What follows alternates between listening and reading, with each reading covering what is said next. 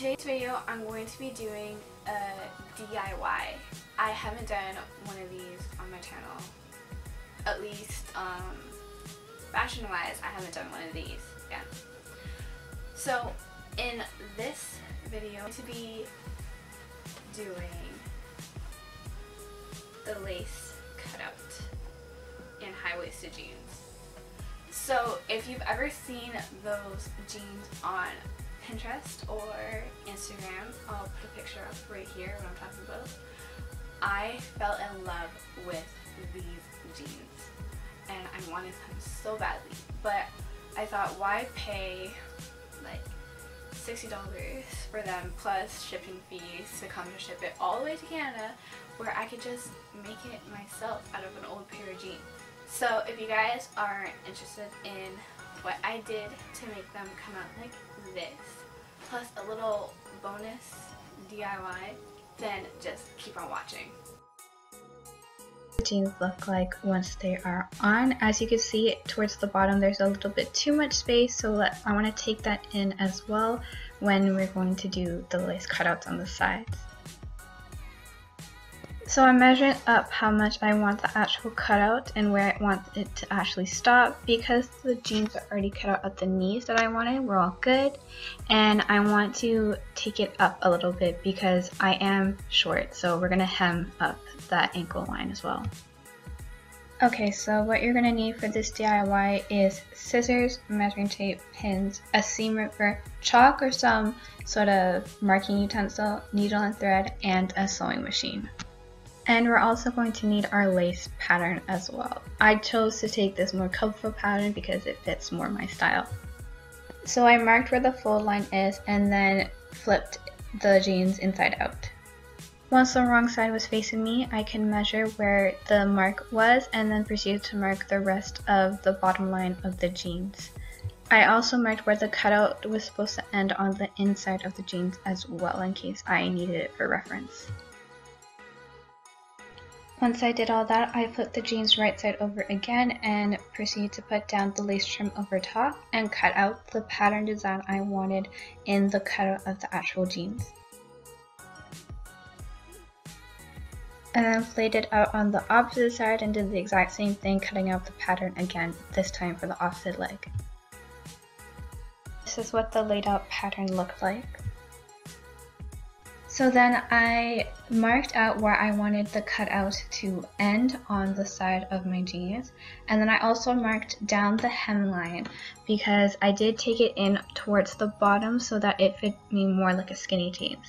And then I guesstimated how big I wanted the cutout to be. Later on you'll see that I put down the pattern so that I know exactly how wide the actual opening will be. Then I put a pin straight across the top so that I know where to stop the actual opening of the cutout. Flip the jeans inside out again and start seam ripping all the way up until you hit the pin.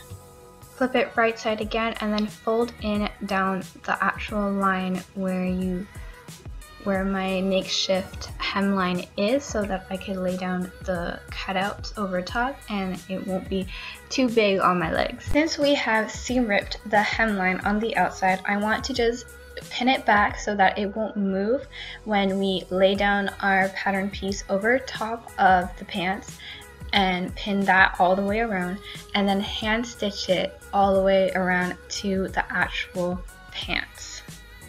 After 10 years, once we have finally finished hand stitching, we're going to flip it inside out once again.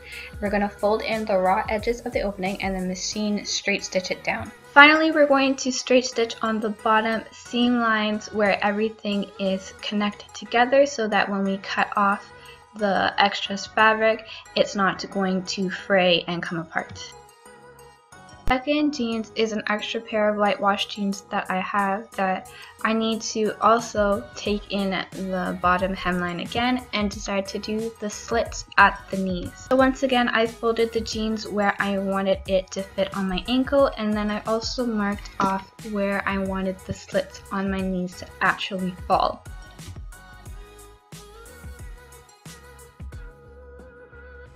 So just like with the previous pants, we're going to measure how much I want to take off the bottom of the pants, and then I'm going to just straight stitch along only the hemlines so that when we do cut it, there is no fraying from the cut off edges.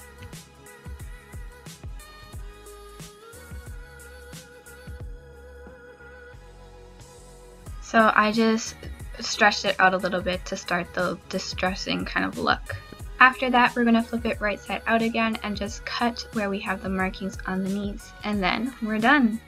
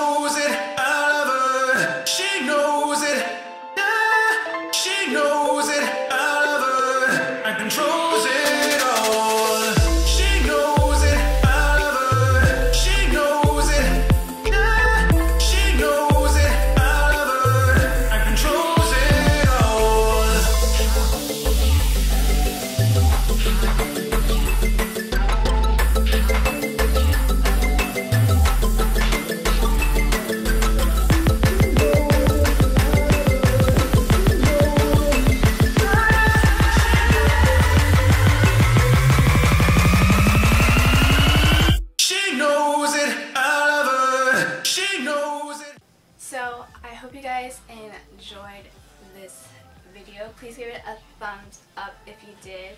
And if you're going to recreate this, please tag me on every single social media possible.